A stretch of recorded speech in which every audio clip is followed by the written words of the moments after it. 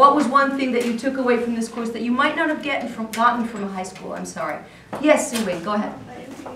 A little louder, please. AP style format. AP style writing format. Beautiful. Somebody else. What was a major takeaway that you benefit from these courses? This is early college. Why do we do this? Yes, go ahead. Making wise decisions before you do something, like the various methods of birth control, the various methods to like go against like stress.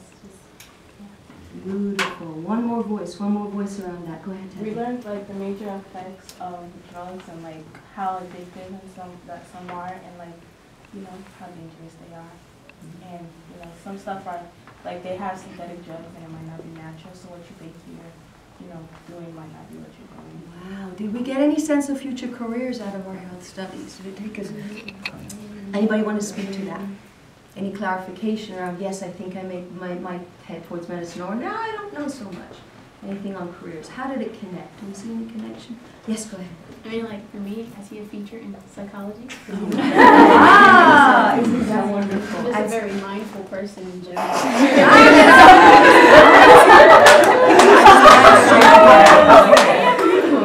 Anybody else? And thank you so much. Young man, we haven't heard from you. Yes, go ahead. So be ready on cue. It goes into your career also, so that if you're like extremely busy and tired, you might be stressed, so you don't do drugs or anything that could affect you negatively. Let me just take the opportunity to thank the principal and all of you for inviting me. I'm so honored and pleased and delighted to be here. Oh. Because let me very quickly, I'm not going to speak too long, but I used to be, as a matter of fact, I love all the topics you're talking about because I had the opportunity to learn many of them, or probably all of them, because myself, I'm a medical doctor too. So, so a medical doctor, and you become a politician to help many, many, many people. But what I want to say that the reason I'm very pleased to be here, because there is nothing more important, more precious, that we as a society we can give to our young people than education. I was born and raised in Haiti. And you know that Haiti is a country of difficulties, you know that, right? Yeah. And all the luxury and opportunities that you have in the United States, I didn't get them in Haiti.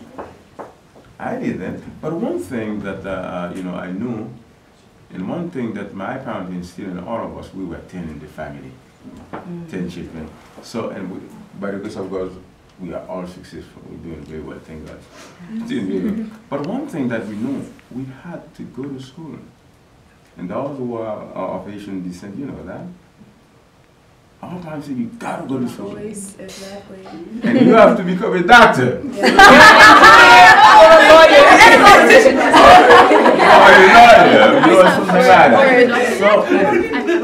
Because they were not rich, but they understood that I need something. The tool that I need to succeed in life was education. But because of the education, I'm here in front of you today, and I'm humbled by saying that, as the first Haitian American to be elected to the government in New York City. I said that just to let you know, if you have a good education, you make sure you succeed in your education, you have a dream and you think about something, no one can stop you becoming who you want to become, whatever you want to become. And please let me conclude by saying I congratulate you, because where you are now, that means you understand that education is the best tool that you need. And it is the key to open all doors to all success. Let me conclude by saying that who could believe 20 years or 50 years before, 100 years before, that a black person, a black kid, like you, like anybody, any other kid, could become the first president of the United States of America. Thank you. Who could believe that? You know why it was possible? First of all, by the grace of God. Second, because of the education. But I want to conclude to congratulate you, to thank you, and also to thank all of you for doing the best that we can do to make sure that all young people receive the best education possible.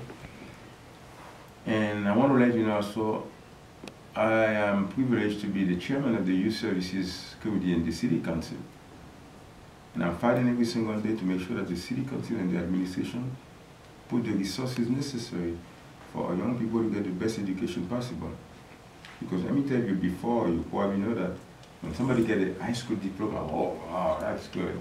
High school diploma was wonderful. Not anymore. Not anymore. If you want to be successful in this world, you got to get more than high school, at least a college degree, at least. And then we have to make more effort because America is the greatest country in the world. It's the greatest. I'm saying that because I got the privilege to travel to many countries, to studies, and some of them to little, but we are not the first in education anymore. We're not the first. You got to take the decision. You got to pledge. You got to say that when you will be in the workforce, whatever you're going to do, if you are in education, you got to participate and see how we can make America the first in education again. Thank you very much, and God bless you. Thank you so much.